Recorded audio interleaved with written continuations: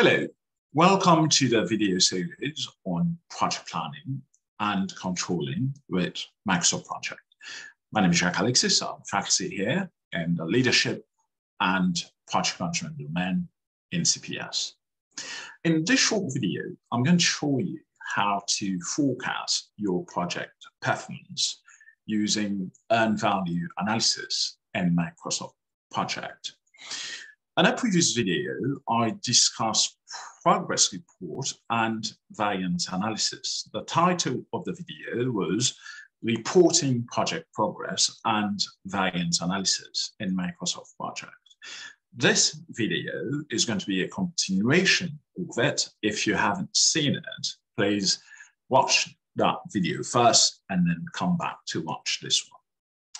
So, what we're going to do, we're going to use earned value management, EVM, to forecast the performance of your project.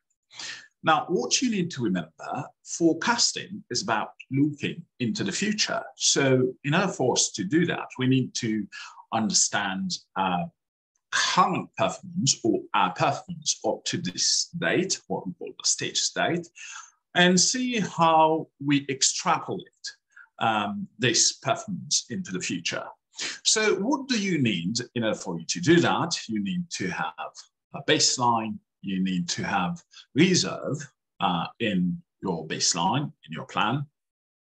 You need to report progress, but also you have to tell the software, how did you complete the tasks that you completed?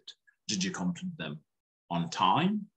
Or did you complete it ahead of time? Did you have a cost variance or a schedule variance between what we call the plan values and the actual values? So we look, for example, at plan finish date and actual finish date. So that's actually very important. Now, if you have all this, because this file is a continuation of the previous video, we have everything here. So what we're going to do now, we're going to display the earned value table. So I'm going to click on View and Tables, More Tables, Earned Value Table, and I'm going to click Apply. So there are two key earned value analysis indicators that I'd like to discuss with you in this video. So the first one is what we see here on my screen. It's called EAC. Now, EAC means estimate at completion. It means at the end of the project, what will be the customer project? That's what is actually telling me.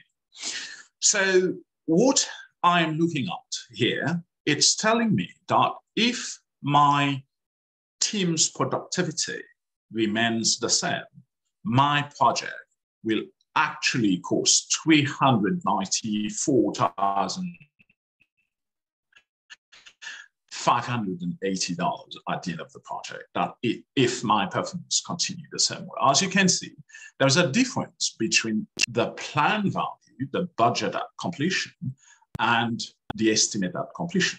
So both are estimate completion, but this one is actually the baseline plan, but this indicator is an indicator based on my performance so far in the project. The other performance indicator that I'd like to talk about is VAC.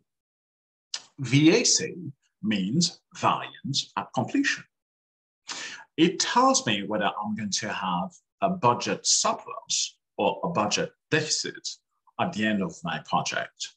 As you can see here, I have a positive VAC, which means that if my team productivity remains the same at the end of this project, I am going to have a budget surplus of $99,174.